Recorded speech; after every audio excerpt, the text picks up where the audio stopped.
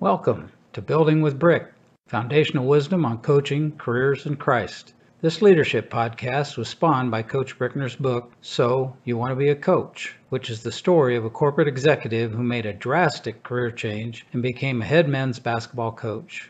Dr. Brickner's book is available in paperback, ebook, and audiobook on Amazon.com, or go to his website, www.drjoebrickner.com.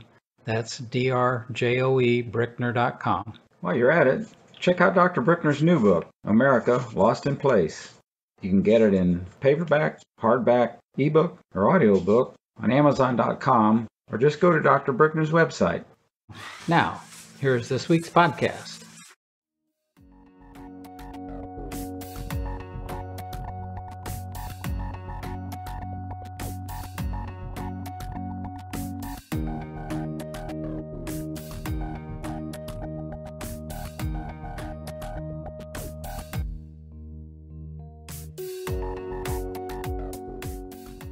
Welcome to Building with Brick, foundational wisdom on coaching, careers, and Christ. This is Building with Brick special edition this week.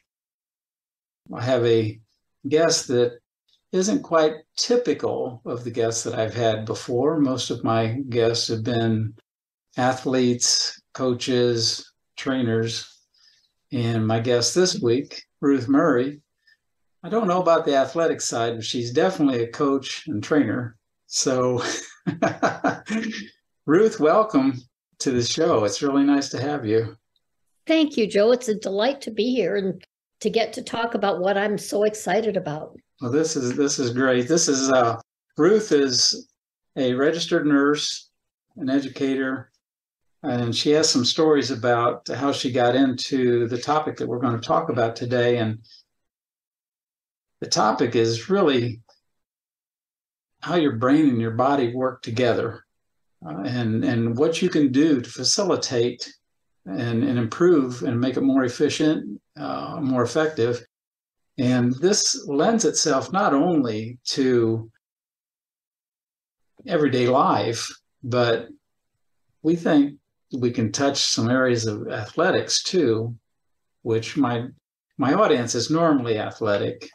And I want them to hear this. This is something that intrigued me. I know Ruth because we belong to the same organization, the Corps of Renewal and Charity, CORAC, C-O-R-A-C. Ruth is the representative for our region on the Health and Wellness Committee, the National Committee. And myself and my wife, Connie, we're the regional directors for Region 10, which is Kansas and Nebraska. Ruth is in Omaha, and she's been just a great member for us. And CORAC's only about 2 years old, but Ruth has been just wonderful in helping us make things happen. And so we're up in Omaha periodically. She hosts different things for the CORAC organization. And so publicly, Ruth, I want to thank you for being our health and wellness coordinator for our region. Not doing that much for it, but you're certainly welcome whatever little I do get done. Well, and if people go out on the CORAC website, which is CORAC, www.corac.co, not .com, .co. If they go out there, they can just see a wealth of information on health and wellness, and there's just so many topics to talk about. Homeopathy, you name it. They're great topics and training vehicles out there. But today we're going to talk about something that it was foreign to me, but we had breakfast in Omaha a few months ago, and Ruth got into talking about this, and I thought, this is fascinating. This is just fascinating on different things, techniques that you can do to really help you in some areas that maybe you've been taking medicine to do, and maybe you don't have to take medicine to take care of some of these areas. And I'm going to let Ruth get into the specifics of it. But before we do, Ruth, you might give us a little bit of background on how you went from being a registered nurse to getting into these different techniques that we're going to talk about. Okay. Well, we have 4 sons, my husband and I was working part-time as a nurse, and 3 of the kids are neurologically atypical. not doesn't quite fit ADD. It's not autism. It's not this. It's not that. And they aren't sure what it is. So, but it was obvious that my kids needed me more than my patients. So I quit that and eventually saw that I should be homeschooling. So God dragged me kicking and screaming into homeschooling. Don't make me do that. Those people are weird. This was back in the 1980s and 1990s, and that's too odd. And within 5 years, I, like many other people, are going, everybody should homeschool. But I started looking because these kids, their IQs are stratospheric. I started looking to see what would help them with their non-abstract life, with concrete life that was so difficult for them. And I went down many paths that were either minimally helpful, just plain weird. Thank you, God, I'm Catholic. We're not doing that. Expensive, maybe it may be helpful, but expensive, and couldn't afford that because we were down to one income. And I finally found Brain Gym. And I had seen it several years before, but thought, well, no, that's odd. That's not going to help anybody. I knew from my nursing background, it was just, how is something weird like that going to change anything? But when you're desperate, you're desperate. So I started looking into it more. And lo and behold, things changed hugely. Per dollar, it was the cheapest, most effective, not contradicting the Catholic Church, most effective way I could help my kids. And I found out that, I'm the put together one in the family. The kids take after their father, really high IQ, kind of spacey. I found it was helping me. I was going around in a right brain fog. If I did 20 minutes of brain gym exercises a day, I got 2.5 hours more productivity. Wow. It was kind of astonishing. Wow. And the kids were so different. One had kind of had a dazed look in his face, never could finish projects. All of a sudden, dazed look went away. He was sitting up straight. He was finishing his projects. Things were much better. Attention span was improved, far more than the Ritalin we had tried to put him on. Next son, the Taekwondo teacher said, hey, what'd you do with him? Because that's not him. Somebody's in his suit, but that's not him. He's paying better attention. His Taekwondo forms are better. He's even showing leadership skills. This was wacky. Another kid picked up writing. I thought that, he'd had a problem. I'd forgotten when he stopped doing the exercises, I had forgotten this had been a huge elephant in the room. He spent 8 hours trying to write a paragraph, and graphite did not touch paper. Wow. And finally I said, well, try those exercises again. Because, he had picked up writing.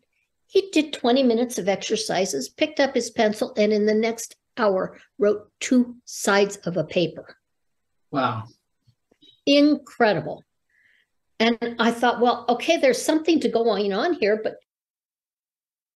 with my anatomy, physiology, neurology, pediatrics, nothing was explaining this. I had to really delve into it to find out what really was going on. And now in this brain gym, did you do the training or did you take them to? I took the training and went a 3-day training. Went home and looked at the kids and said, "We're going to do this." And they're, if it doesn't work, and they could see it work, they could see it help, so they're all in. Yeah. When my brain gym instructor called and said, "You got to come to this class." Well, she's always come getting crazy ideas and stuff, but sometimes they pay off. So I went to a ballistics class, and danged if that didn't help. Then my youngest was graduating high school and going off to college. "Mom, I don't need your homeschooling anymore." I was going to fold brain gym and ballistics into a counseling practice, because I had found it does tremendous things for attention span and emotional difficulties and learning issues. And a lot of times when you get all that, the IQ goes way up, but they get learning issues. And so you can be gifted with learning disabilities. And what do you do when your brain is ready to do calculus, but your eyes and your body don't know whether that's a 3 or a sigma. They don't know which way to put a 3. That can give you an awful lot of angst. So I was going to put all this together. I lasted one semester, one afternoon in Masters of Social Work class. Even back in 2009, they were way too woke for me. And I thought, I had discovered rhythmic movement training by then. And rhythmic movement training has more of a pathophysiological explanations for what's going on. And I found reasons the reasons why so many gifted kids have what they call Dombrowski's overexcitabilities. They're just hypersensitive in hearing, or they can hear everything. They can't filter out anything. You're hypersensitive to light, to touch. You don't like tags in clothes or belts or seams in socks, or you really don't even like blue jeans because they can be too stiff. A lot of kids go around in sweats, and at that down low, not on their waist, because they can't handle anything on their back. These kids also tend to be hyperactive, fidgety, made bedwet late after 5. And we found that if you do the exercises for this, not only does your attention span improve, your alertness, focus improve, the hyperactivity decreases or goes away. We found you do those exercises for women of my age, see the gray hair, who sometimes need Depends. And within a month or two, they don't need Depends anymore. They can go from 0 control to 100% control, bladder control, in a month. Wow. Yeah. That's terrific. Yeah. Well, what are so some? It's just a tremendous amount of things like that. And rhythmic movement training was founded by Harold Dempsey, Harold Blomberg, who was a Swedish iconoclastic psychiatrist. And Moira Dempsey, who is an Australian kinesiologist and teacher, found it and said, hey, we've got to do something. So the two of them founded rhythmic movement training, and it has a lovely structure of explanation for medical professionals on how primitive reflex integration changes the world. And that term is, when you say that, I think about a child, a baby. A baby. Moving from being a baby to a toddler and learning primitive things. Right. In utero, we have reflexes that help us mature, grow, and stay safe in utero. And when we're vulnerable and largely immobile, that works for us. We get born, we're still largely immobile, so we're being carried around. And we need to be put on our tummies so that we can learn to look up and see near and far, because that works for much more than basketball. It works for looking at the blackboard and down. And our eyes need to be able to focus far and focus near without much of a difficulty. We need to be able to put our eyes in different fields without difficulty. And some people can't do it. Wow. And so as we learn to be mobile and not vulnerable, Because if I'm an infant in a crib, I'm immobile. If there's a fire, there's not much I can do. If I'm a 2-year-old, there's a fire. Ooh, ooh, run, mommy, help. I need, as a 2-year-old, to not be immobilized and say, oh, there's a fire. What am I going to do? I need to put away those baby vulnerability, immobility reflexes and assume my postural, I can stand up, I can sit up, I can run, I can maintain my balance. I can look where I'm going. I can listen. Too often in our affluenza technological world, we're having enough of our sensory experiences muffled. And so we don't put away those other reflexes. And that is the cause, the root cause of a lot of our difficulties, everything from anxiety. I'm getting 3- and 4-year-olds in on heavy duty anti-anxiety medications. It's at the root of our ADD, and I think it's at the root of a lot of the autism.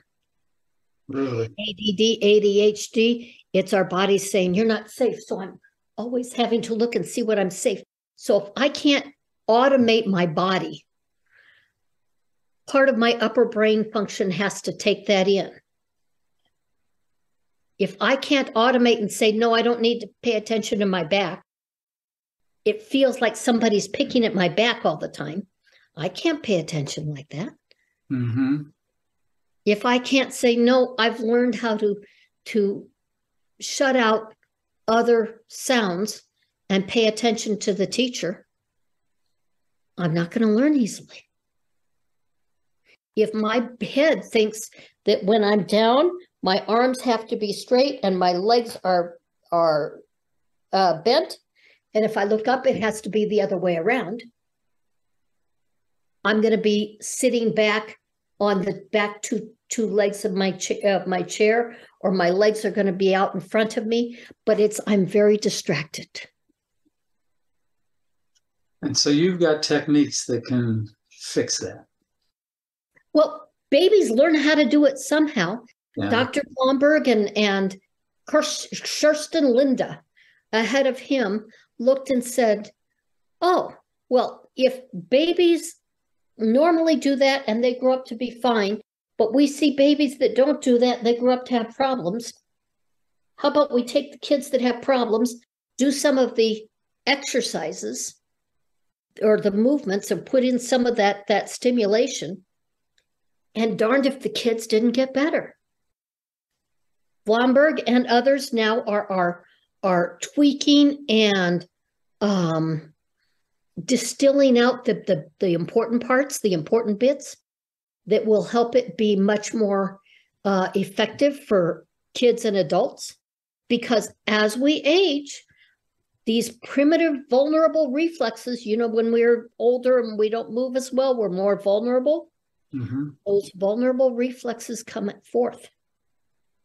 And it throws off our balance. When we're standing, one of the older ladies I met said, the hardest thing about getting old for me was learning I couldn't stand and look and say, oh, look at that in the window. No, she says, if I have to do that, I have to turn my whole body. Mm. Well, that's the baby fencer reflex, where arm goes here and is here and the leg's there. That if the arm's here, I've got to, if my head turns, my arm has to turn. Well, if her head's turning, her body has to turn, and she's not moving her head enough anyhow. So her balance system is off. What if a lot of our aging symptoms and our quality of life are impacted by us not moving as much? Yeah. Put in that sensory input, and you sure change the quality of life and the amount of movement and the amount of things you're able to do. That's really true. I've kind of experienced that myself, and that I'm have been very, very active athletically ever since college. After I got out of college, I just kept playing basketball and, lifting weights, running, all that type of thing. Still doing it today. And I just returned from a tournament that I played in Florida. We've got our team is a bunch of guys that are 70 and over, and we were playing against the younger guys, the 65 and over guys. But I mean, those babies. We were playing full court. We had 4 games. We had 5 games in 4 days. It was regular full court. And guys were moving, getting knocked down, not getting hurt. It doesn't matter. Love it. Yeah, and I look around, and there are other people that are our age that are really struggling just to go down steps. Well, what do? We sit and we type. We do our crossword puzzles so that we keep the top part of our brain sharp, because we know to exercise that. But there's all the rest of our brain just below that automates our body, that also needs input. And if we eat and we work on the computer and we talk on the phone, how much is my neck moving? Yeah, not much. How much is your neck moving when you look up and you throw the ball and, let's come over here and do that? Yeah. You're having to react fast and you're doing that. But how much do we do it? We drive, we type, we talk, we write. We even just cut up food. But it's all in front of us. This is our anxiety area. If you turn your eyeballs, not head, eyes to the side, one of my exercises is eyes to the side. It's amazing what happens to your muscle tone, to your tension, muscle tension. Yeah. Yeah. I'm going to get into some of those techniques, but before we do, why don't you tell us a little bit about, I know you had success with your children and using Brain Gym, but you actually started a practice and you had clients and et cetera. So what are a few of the success stories you have with the techniques you use with your clients? Well, first I started with some fellow homeschooler friends and said, hey, come on over. And they were astonished at sometimes in a day, a learning logjam, she says, was broken. And kid went from not competent to very competent in a day. I've had one young man, 22, came to me. He would like to sketch a little more, he says, and play video games a little less. And he didn't have a job and wasn't capable of that. That's not where he was. He's not your average kid.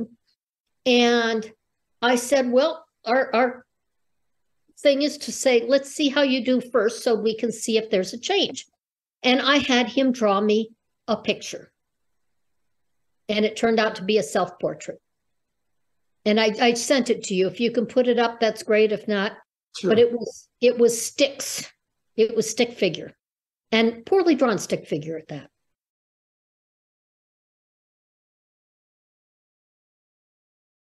And I said, oh, okay, because sometimes people are a little savantish and can really draw well. I was not knowing, but he drew something that, yeah, I thought, yep, that matches how you look like you can do. And we did exercises, 15, 20 minutes maybe. And the difference post, I said, okay, now draw yourself.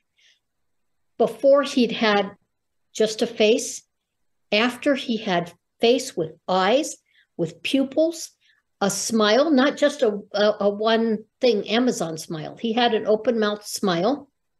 He had a 3D body. He had written hi next to it. And it was just such a delighted figure, and he looked as different. He was giddy happy.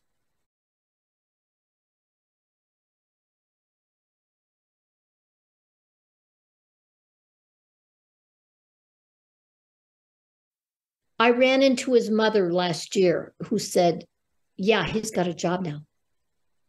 He's got a job. Wow. I only got to see him the once. They had very limited funds, but mom came to my classes and said he's got a job. That's great.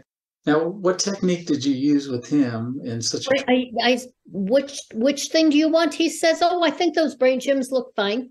So we did 25 minutes, 20 minutes of brain gyms.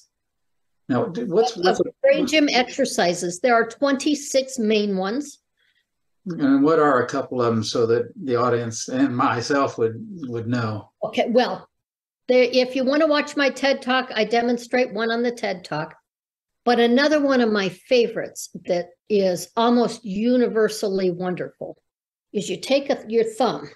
You're about that far from your body. So you can measure your arm that far from your body. Okay. And you're going to watch your thumbnail as you go up and to the left and down and up and to the right and down. And you're drawing an infinity sign. Okay. And it's really fun to try reading beforehand. Now your head is following.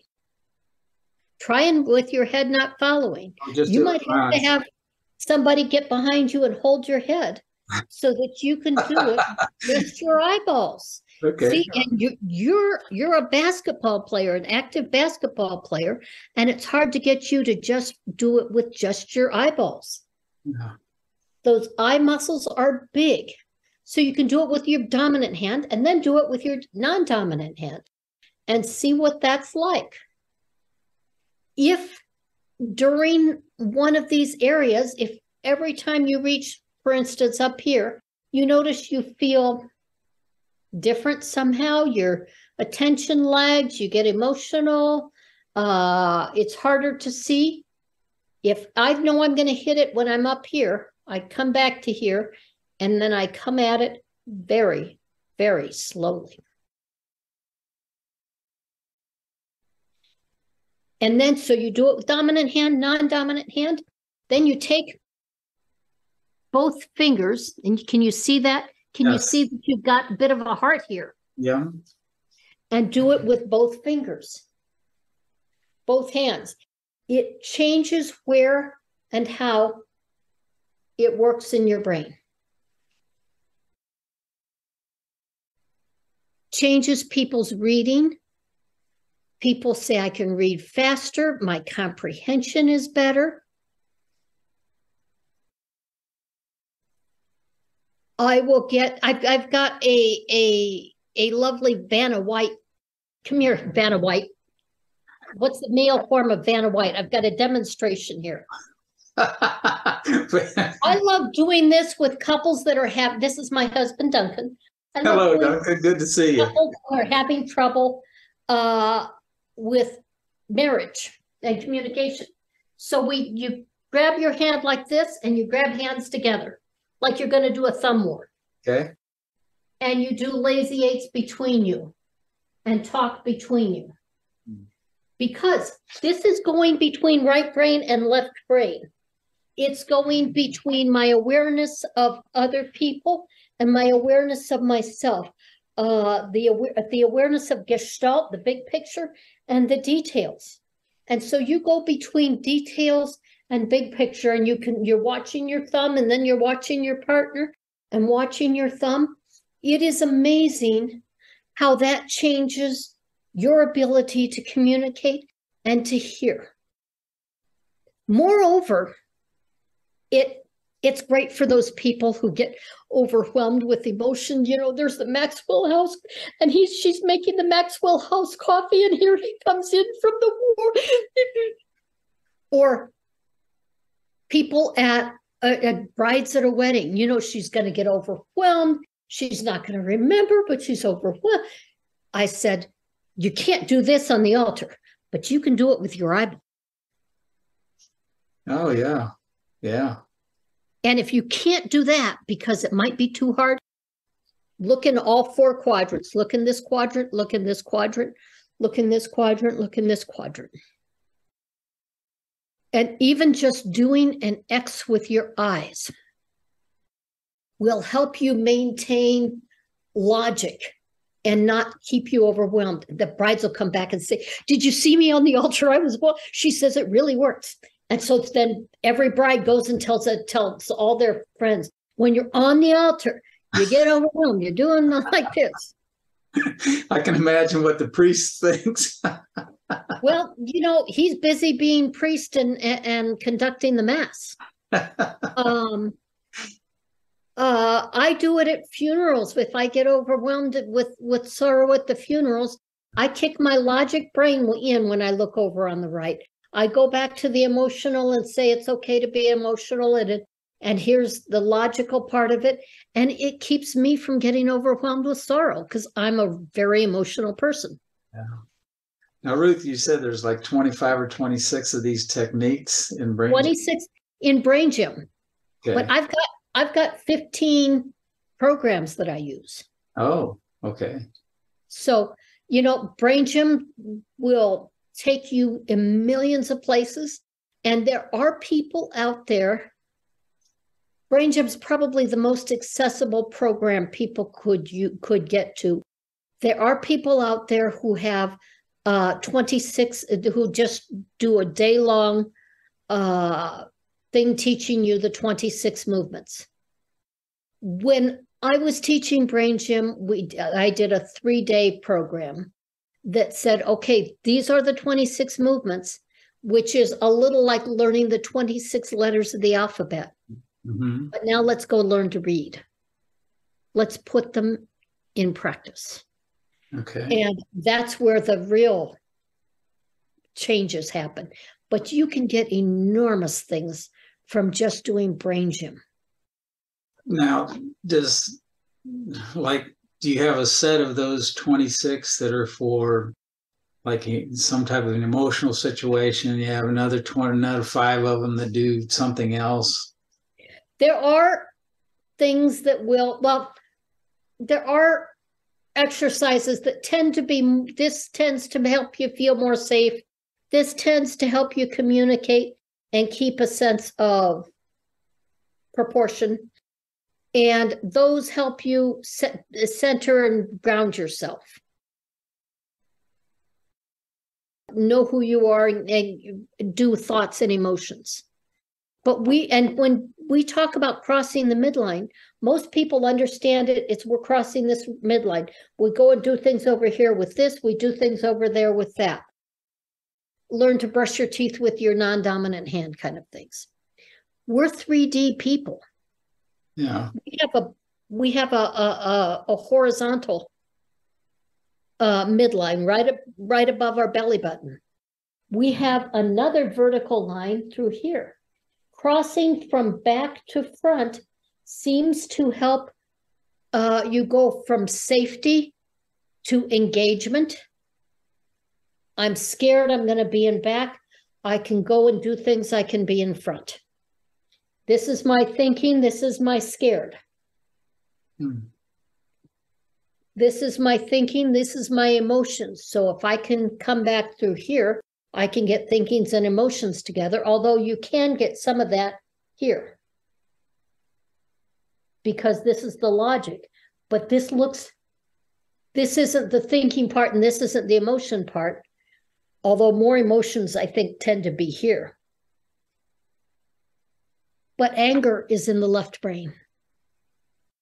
And that's an emotion. So, and we'll wrap up this first part with this, if you don't mind. If you have someone who gets angry often and over things that really you shouldn't get angry over, what would you suggest using the Brain Gym type thing, or if you have something else that you would use? Any Brain Gym can help that. Any one of the Brain Gyms can help that. I have sent you a link on doing PACE. Keeps you positive, active, clear, and energetic. And Mrs. Lambert does a pretty good job of teaching that. It's 4 Brain Gym exercises, the first of which is take a drink of water. It's that easy. Any one of them, it depends on why we're getting mad.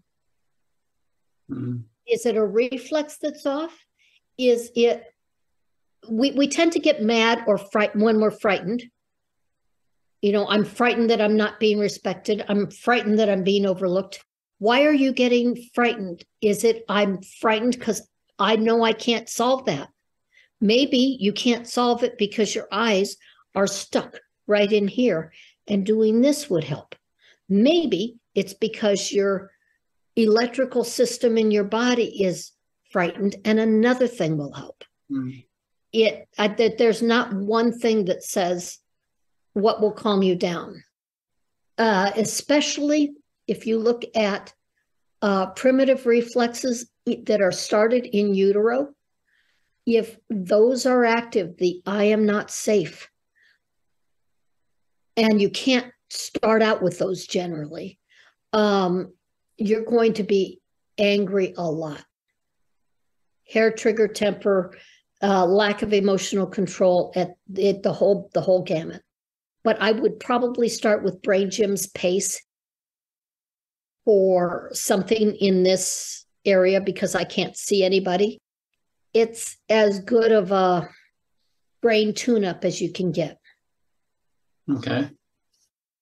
Well, good. Well, this is, to me, it's just fascinating. I love listening to you. It's wonderful. Let's take a short break, and then we'll come back. Okay. When we come back, what I'd like to do is have you tell us about some of your successes, and it doesn't have to be on Brain Gym, or if there are other techniques that you want to tell us about, successes with clients, and then move into, is there an opportunity in athletics to deal with this also? So we'll do that when we come back for part two. Okay, great. All right. Thanks. Thank you.